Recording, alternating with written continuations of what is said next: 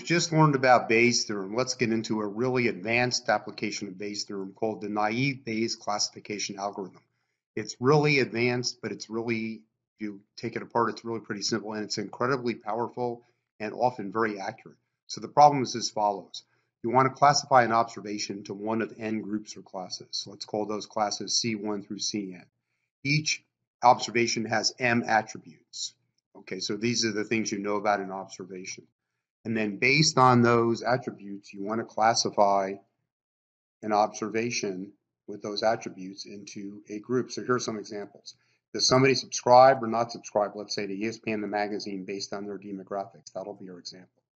Will your flight be on time or not? Well, what would tell you basically if a flight is likely to be on time? The weather, the time of day, the airports involved. You probably know O'Hare and LaGuardia have lots of issues. The day of the week, etc.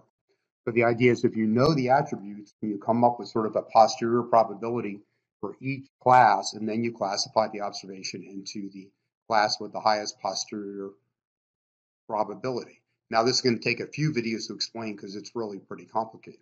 So let's suppose there's only two attributes, okay, x1 and x2. Okay, it might be age and gender.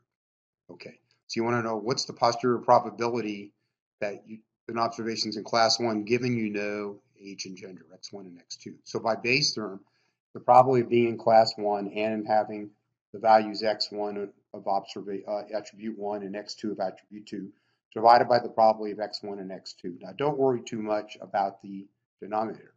But how would you get the joint probability in the numerator? You'd start with the probability of being in C1, that class, which is a prior probability. Then you take the probability, let's say, of x1, the attribute value of x first attribute, given C1, times the probability, this should say P here, times the probability of x2 given x1 and C1. Okay, now that's fairly complex, and it would get even worse if you had more than two attributes here. But see, the last term, this is the naive part. You know, naive means you sort of don't really understand the world. So, I mean, I understand that this is not a perfectly accurate assumption, but basically, if I forget about the x1 part here and just say this is the marginal probability, likelihood of x2, the likelihood of x2 given class 1, then I could replace this crazy term by that. And if I do that with even more than two attributes, as we'll see, we're fine. So basically, what you do in naive Bayes, you compute a numerator as the prior probability of the class for each class, times basically the marginal likelihood of each attribute given the class. You multiply those together, and whatever class gives you the biggest value basically is the class that you will classify the observation in. Now, to make these products into probabilities, you need a denominator, but that's simple. You just add up the numerators for all the classes and then divide by the sum of the numerators, and that'll normalize the posterior probability so they add to 1.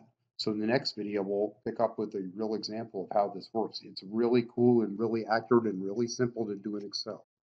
Okay, so thanks for watching, and there's a free course, a free 21-day course from Dr. Winston, and all of these videos are coming from one of 3 books. So first, this one, which you can see here at the top of the screen, Microsoft's book, which has 355 reviews, and then it's, let's see, 4.6 stars.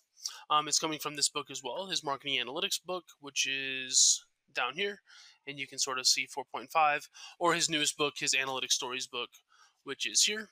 And with that one, you can see it's 4 point something, or maybe even 5. I don't think it's 5. Yeah, 4.8. And so, yeah, anyways, in the description, there's a free 21-day course from Dr. Winston, or you can go to excelwithwayne.com/free, and it'll be there. But again, thanks for watching, and if you have any questions, just please let us know. Thanks.